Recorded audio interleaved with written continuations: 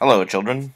Welcome to another edition of Clark TV, brought to you by Mr. Clark. Okay, so today we're talking about the 60s, specifically the movements in the South that are civil rights movements, mainly, again, talking about black-white issues. Um, and yesterday we talked about the sit-ins, so this is another example of the sit-ins in Nashville, Tennessee in 1960. And yes, period two, I know you got this already. So stop whining and complaining already. Blah, blah, blah. I heard this before, Mr. Clark. Uh, just listen again. So um, don't sell any Twix. Okay. So in Nashville, 1960, you have sit-ins that happen all over different places, and they're mostly done by young people. And young people can be very easily influenced, and they can be taught things. Well, at least most young kids can be taught things. And in this case, Reverend James Lawson is conducting workshops training nonviolent resistance. If you're spit on, if you are kicked, if you are punched, if you are pushed, if you are sworn at, if you are called names, to not respond in the same way. To be able to take it nonviolently and react as if nothing has happened. This is inspired by a few things. You can trace this to Gandhi and the movements in India resisting British colonialism. You'll also see the influence of Christianity with the SCLC that we talked about yesterday, led by Dr. Martin Luther King Jr. So in this case, you got another minister, James Lawson, conducting workshops for nonviolent resistance. So students from Fisk and Vanderbilt and other colleges there around Tennessee do the same things that happened in Greensboro with the Greensboro Four, um, sitting at the lunch counters and waiting to be served. Arrests will happen and boycotts will start, and that will lead to changes. Businesses will decide that they don't want to lose money, and therefore things will be desegregated, and blacks will have the same opportunities that whites do to be served food and beverages at lunch counters. So, with that theme in mind, the Student Nonviolent Coordinating Committee develops. And this is again mostly young African American, but also white students that join this committee. And this is Ella Baker. She is one of the directors here of this SCLC organization that helps students organize this SNCC. So you're going to remember both those acronyms. You need to remember. So this one, Student Nonviolent Coordinating Committee. And it starts here organizing students at a conference in North Carolina. But there's a generation gap here between the African Americans as well in the South. There are those that have been accustomed to what life has been, and what tradition was, and what Jim Crow laws were, and they feared change. They feared that it might get worse, and so they didn't necessarily want some of these student protests and activities that could cause their life to change and things to be negative for them out of these reactions from the white folk in the South. The election of 1960. We talked about this in the last chapter, but Kennedy wins in a very close election, a slim margin.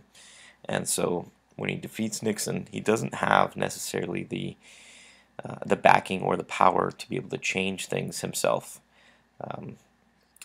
It's met with much resistance.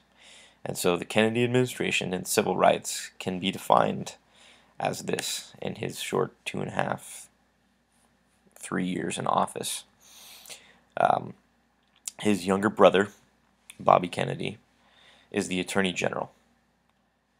And they take the strategy that there will be very few laws that will pass or be attempted to be passed through this Congress and their administration, but they will use as much executive action and power as they can to change things. We're going to look at one of these today in which the younger Kennedy, Bobby Kennedy, gets involved with the Freedom Rides. And then also using court injunctions, which then cause these things to be decided by the Supreme Court and the Warren Court that we talked about yesterday as well. So the Freedom Rides, I'm going to show you a little video on this here, but what you can see in the picture is young males, both black and white, that have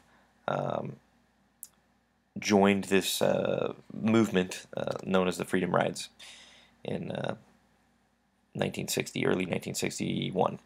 So they're organized by James Farmer, who becomes the national director of CORE. This is another one of the big three that you got to remember. So CORE is Congress of Racial Equality. Remember that as one of the major organizations here of black civil rights movements in the South in the 1960s. What they're doing is they're going to test the compliance of the court orders banning segregation in the interstate commerce travel.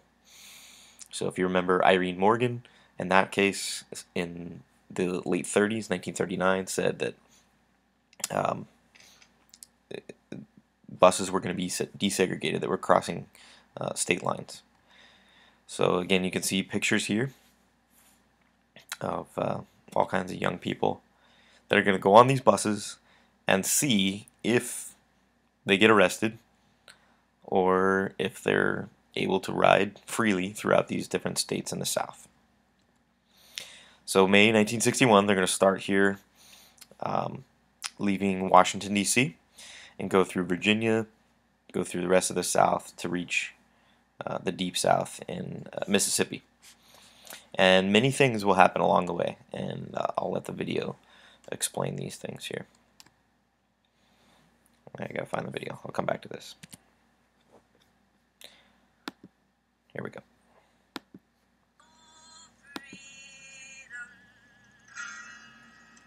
By the late 19th century, segregation of blacks and whites had become an entrenched way of life in the South.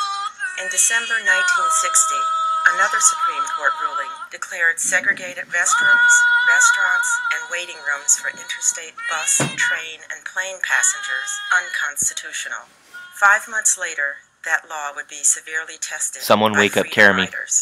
The Freedom Rides were organized by James Farmer, director of the Congress of Racial Equality, or CORE, a civil rights organization rooted in the philosophy of nonviolence. Farmer, who would be arrested with other Freedom Riders, launched the movement to draw attention to the lack of enforcement of recent civil rights court decisions and legislation. As Farmer's volunteers rode into the South, the campaign gained support from civil rights leaders like Ralph Abernathy and Martin Luther King, Jr. When the riders arrived in Atlanta, King praised them for their nonviolent, direct action, but he warned of trouble ahead. "You'll never make it through Alabama," he predicted.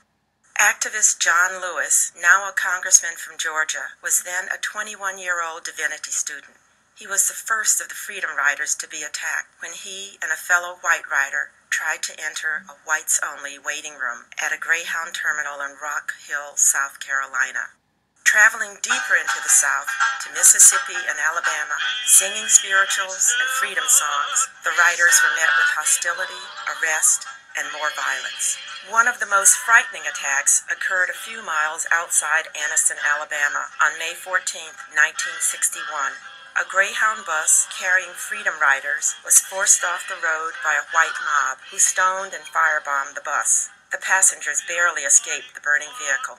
That same day, several of the Freedom Riders arriving at the Trailways bus depot in Birmingham suffered savage and bloody assaults. Among several beaten by the Ku Klux Klan was 61-year-old Walter Bergman, a college professor from Detroit. Undaunted, he urged others to join the cause and strike while the iron is hot. His fellow rider, Reverend B. Elton Cox, an outspoken minister from North Carolina, also remained defiant, saying he preferred death to segregation. Jim Swerg, a 21-year-old studying to be a congregational minister, was the victim of an ambush attack a week later at the Greyhound bus station in Montgomery, Alabama. Screaming, "Nigger lover," the mob pummeled him, fracturing his teeth and injuring his back. Trained in nonviolence, like his co-riders, he never struck back. As the vicious attacks on the Freedom Riders continued, the National Guard was called out. When hundreds of supporters of the Freedom Rides assembled at Montgomery's First Baptist Church with Martin Luther King and other civil rights leaders, an angry mob gathered outside.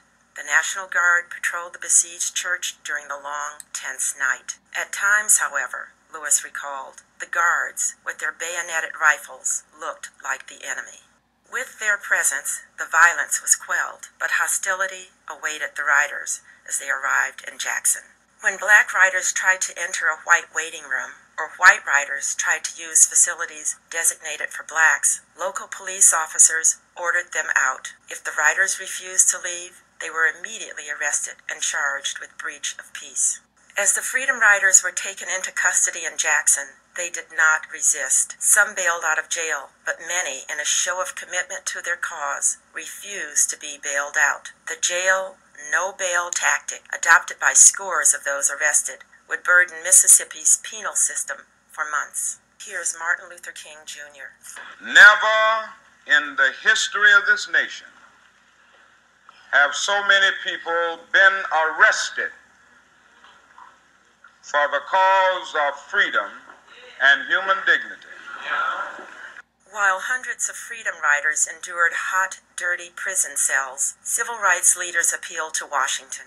Attorney General Robert Kennedy had hoped for a quick end to the protests, and especially the violence. Finally, Kennedy pressured the Interstate Commerce Commission, the agency that regulated interstate travel, to issue a new and stronger ruling banning segregated facilities. The ruling went into effect on November 1st, 1961. It would still be many years before segregation would end completely, but the Freedom Riders had won a major battle in the war against racism.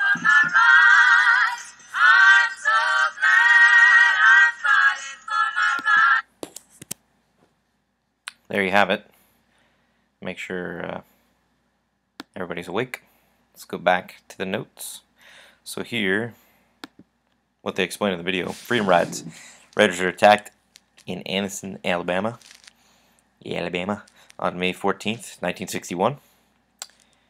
And there's a famous picture here to the right. Again, this is originally CORE sponsored, and that ends here on May 17th. And then they continue through the SNCC, and if you want to just write that, since you already know what it is, because you're such great students, then you can skip that first part, but most of you probably already wrote it down, and now you're upset. The Freedom Rides began, again, May 20th, 1961. When they get to Birmingham, they're attacked by a white mob, as you can see here in the picture to the right, what the video showed you as well. So I'll give you a second to write that down. 1 second. A threat to international prestige. We've talked about this before, so again, you're looking at what is not free in this democracy at this time, and how it looks to other countries during the Cold War. Okay, so here's the compromise that they explained as well. The Attorney General, Bobby Kennedy, and the U.S. Senator from Mississippi, James Eastland, decide that there will be no interference with the Freedom Riders being arrested when they arrive. So Kennedy agrees to that as long as there is no violence, and they become arriving safely. Once he guarantees that, then they're allowed to continue. Once they get off the bus, they're thrown in jail in Jackson, Mississippi. Hurry up and write it down. Yes, we're waiting for you. Okay, here we go. Blank screen. The effects. This was also explained in the video. The ICC, remember them? International Commerce Commission. they get to regulate anything that is interstate commerce, the first federal regulatory agency, and it prohibits segregation on interstate buses. It was already established here, now looking for a real enforcement of that. So by creating a crisis, the Freedom Riders force the federal government into action. And this will be also a pattern. When there is a reaction, when things look bad on TV, when there is public outcries, when there is support for these movements on a national scale, then the government does something about it. So the federal government's unwillingness to enforce laws in the past will be tested, but the pattern has been that they're not willing to do anything unless there is some sort of crisis. So in some cases it reinforces this white resistance to desegregation. When you make a law, like no eating in class, and then Mr. Clark does not enforce it, then it spreads. Just like Shannon eating an apple every day and Snacks eating whatever he eats because he snacks. Civil rights activists recognize the limits of moral persuasion alone to affect change in society. So this is saying if you want people to change just by showing them and telling them, that's not going to be enough. If you have ways in which you can force a change, then you might get something quicker to change. Alright, here's one of the considered failures for Martin Luther King. 1961 and 62, these same kinds of protests and activities happen in Georgia, where Martin Luther King is from. And these mass protests do not see any real white violence in response to them. And so, from this last thing that we just talked about, if there is no need to change or no need to enforce by the federal government these changes, then nothing happens. And so this is a case of that. In Albany, Georgia, there's no major reaction, so nothing happens. Nothing happens as change. There are arrests made, but no mob violence. And this is considered a defeat for Martin Luther King and the movement. However, it's only one area, but this has some traction with the truth of what I just told you before, as if the government doesn't see a need by some sort of national crisis, then nothing is enforced or nothing is done. Birmingham, Alabama, 1963. This is the governor, George Wallace, and he is running for re-election as well. What we talked about before is politics and the problems and evils of politics and how the need for things to be done for you to be re-elected sometimes can be a negative impact on society. So he says within a speech, segregation now, segregation tomorrow, and segregation forever. So the people of Alabama that are voting want segregation, and he knows that. He's later going to run for president, and we'll talk about his impact on the future presidential elections here in the late 60s. So Birmingham, as a well-known racist chief that is going to be tested by the civil rights activists, and Martin Luther King and others really head this in Birmingham. So what they're going to do is they're going to confront this police commissioner, Eugene Connor, and his nickname was Bull. And somebody with a nickname of Bull usually doesn't take any bull from anybody. So I'm going to show you a video here on what happens in Birmingham in 1963 as the civil rights activists confront this this man. The jails will be filled, and that is a strategy. They know that this is going to happen. They want that to happen because then it brings awareness, and so far it's brought change. And then they will use an economic boycott. We've seen this happen. So far, those have had effects on change in local areas. Okay, here's the video.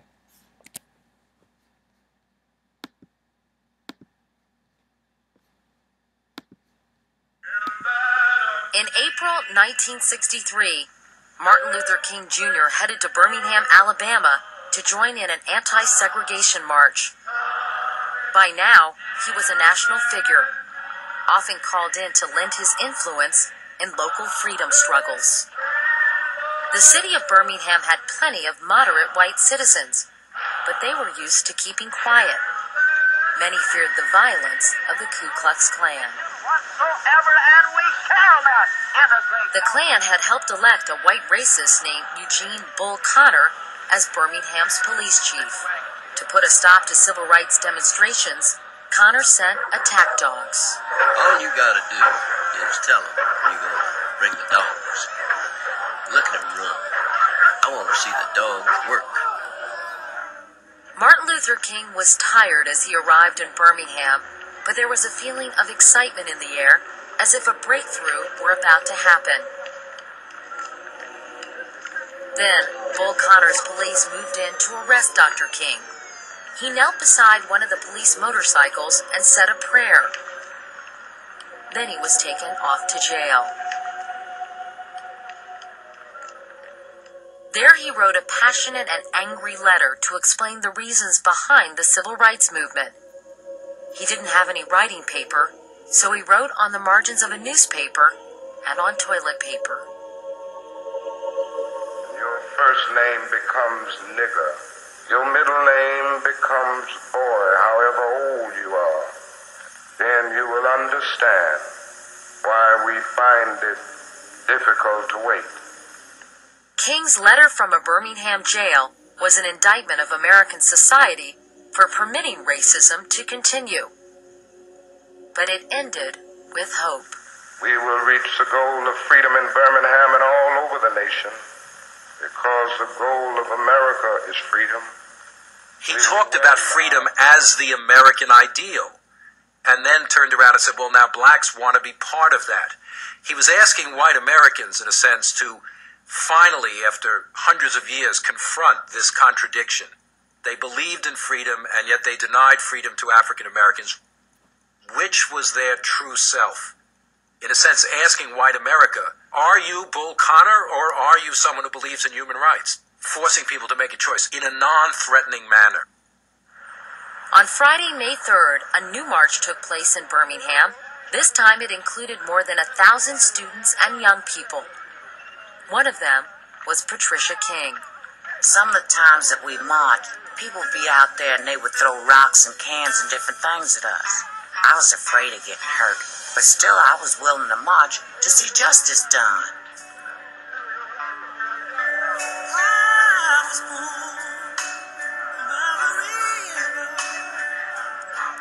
Once again, Bull Connor called out his forces. Firemen turned on high-pressure hoses. When the water hit people, they were thrown on the ground and rolled screaming down the street. Police dogs bit 3 teenagers so badly, they had to be taken to the hospital.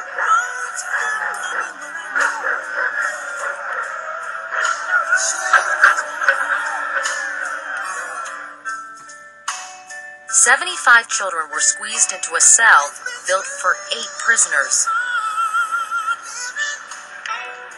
Television cameras captured what was happening to Birmingham's children. Most hadn't realized how bad things were for blacks in the segregated South. But now, they saw it for themselves.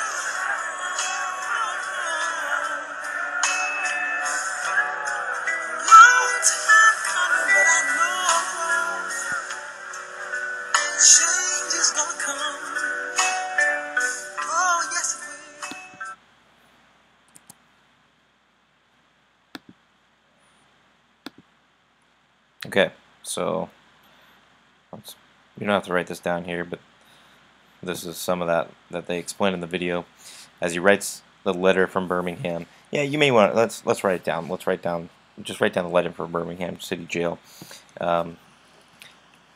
And the first one the first quotation is good. Injustice anywhere is a threat to justice everywhere. So that becomes a signifying statement here by Martin Luther King. The second quotation, wait, it rings in the ear of every Negro with piercing familiarity. This wait has almost always meant never. You can sense the frustration here with Dr. King as he goes from place to place and he's organizing all of these things, and he's thrown in jail time and time again, and you can get the anger and the frustration from this letter, but he's still holding to the nonviolence. That's key to his message. That's key to the successes that they've had, and so there's a little turning point within this, but it's still stressing nonviolence. Here, you don't have to write this down. In any nonviolent campaign, there are 4 basic steps. Collection of the facts to determine whether injustices are alive. So finding out, yes, is there something we can do? Negotiation with those in which are the oppressors. 3, self-purification. And then direct action. And then the second one, nonviolent direct action, seeks to create such a crisis and establish such creative tension that a community that has constantly refused to negotiate is forced to confront the issue.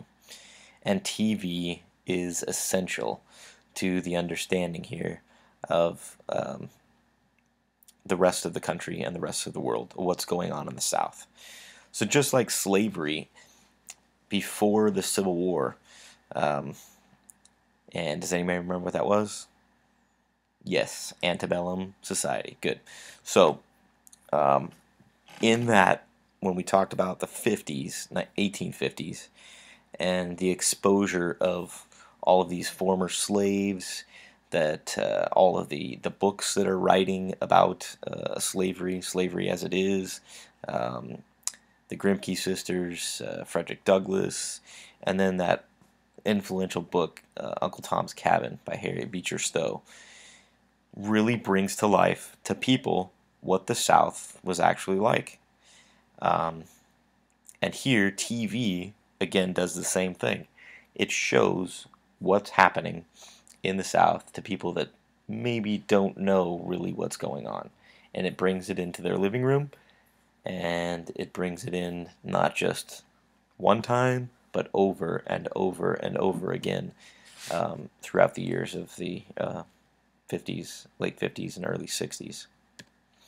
So in the video they explain the Children's Crusade, and that the younger people being treated the same way by the police through their peaceful protests, marching through streets, brings out water hoses and dogs to disrupt their protest. Okay, so the SCLC agreed to end protests if businesses desegregate.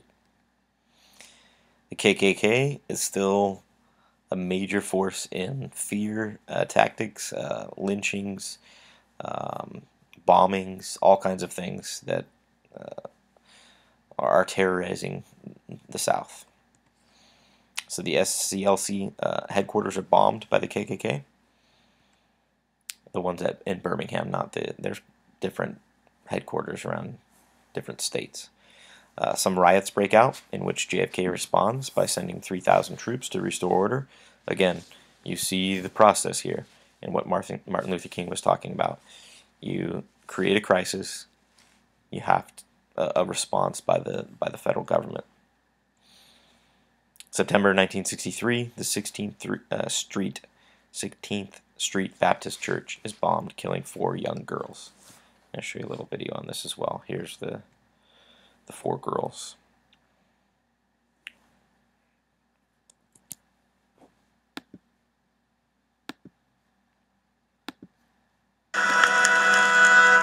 Stay awake. By far, the bloodiest battleground of the civil rights era was Birmingham. In the early 1960s, the town was a racial powder keg waiting to explode. Birmingham was then the most segregated city in America, and it had the longest history of aggressive racial violence. Birmingham was called Bombingham by people in the civil rights movement because of this long chain of unsolved bombings of black homes. Much of the violence was perpetrated by the Ku Klux Klan.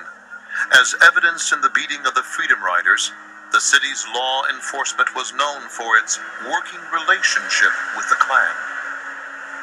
The Klan had more influence perhaps in Birmingham than they did in a lot of the other southern cities, and I think that contributed to the Klan's sense of bravado, where they felt like they could get away with anything, that nobody'd hold them accountable.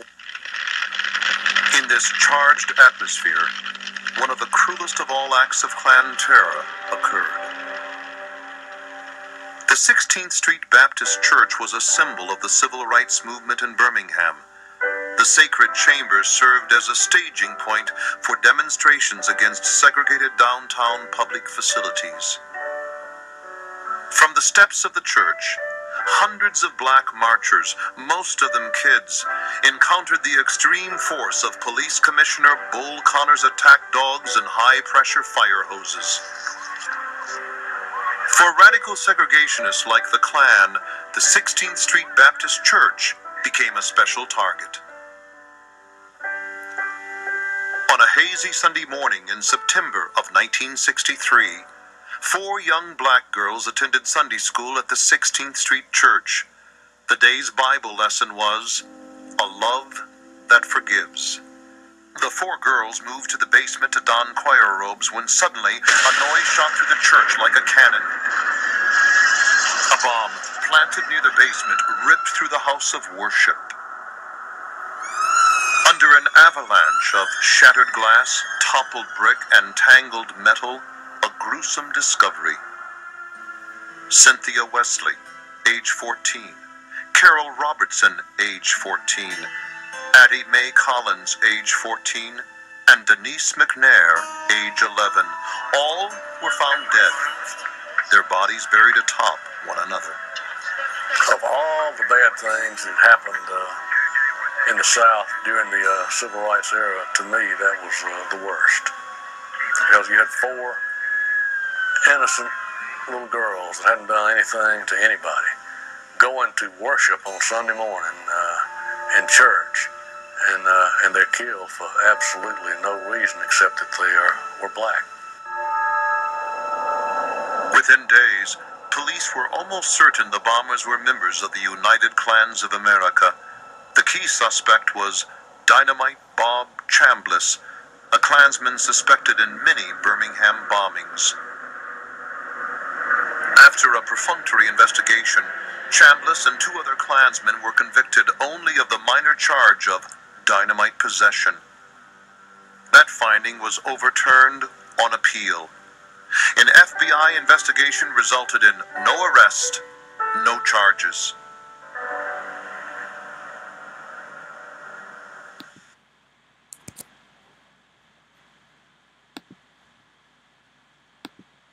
Alright, so extremely sad here with these 4 young girls being the victims of terrorism. Alright, so JFK, televised speech, June 11th, 1963. Yes, anybody remember the day in which he dies? November 22nd, 1963. Okay, so this is the summer here before that. He's calling on Congress to enact comprehensive law to ensure voting rights and outlaw segregation in public facilities.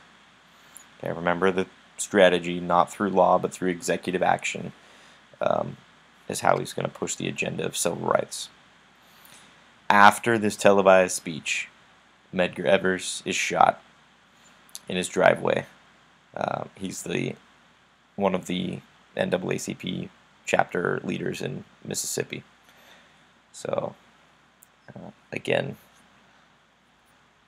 people have problems and they take it out on others. And this happened to be, again, the KKK, which was implicated in this murder. Alright, the March on Washington. This is August 28th, 1963. Coalition of civil rights groups. This one's going to be on your quiz. And they want to have a unified message, but there has been some differences here amongst these different groups SCLC, CNC, and CORE, and some other groups that don't have necessarily the same vision of nonviolence that King has. So what they wanted to present was a unified message. And JFK is reluctant to have this happen here on the steps of Lincoln, the memorial of Lincoln looking out towards the Washington Memorial. The purpose of the unified message was to have African Americans be free and be able to get jobs. So jobs and freedom become the cry of the crowds here in Washington. This is the famous "I Have a Dream" speech by Martin Luther King. And I also have a dream that you will pass the APUSH exam. That's really Mark Wahlberg. Thought this was funny. So you don't have to write this down, but this is my favorite part here of the speech. I have a dream that my 4 little children will one day live in a nation where they will be not judged by the color of their skin, but by the content of their character. How profound that statement is, and if we could live by that, it would be a much better place. Let me show you this.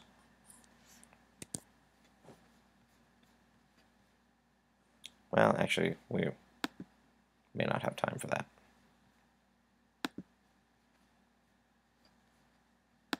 Okay, you can look it up on your own. 24th Amendment outlaws the poll taxes that are in the South. Okay, so JFK's speech here about making sure that all African Americans have the right to vote. This helps that. Leads to the Civil Rights Act of 1964.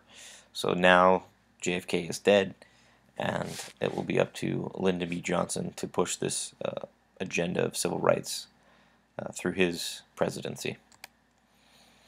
So LBJ's role is very active within this passing of the Civil Rights Act. This will also be on your quiz.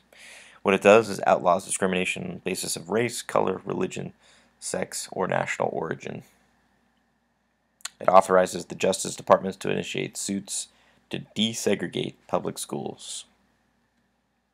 Provides technical and financial aid to communities to desegregate schools. So it's giving the opportunity, the funding for this to happen on a large scale and happen in an effective, efficient manner.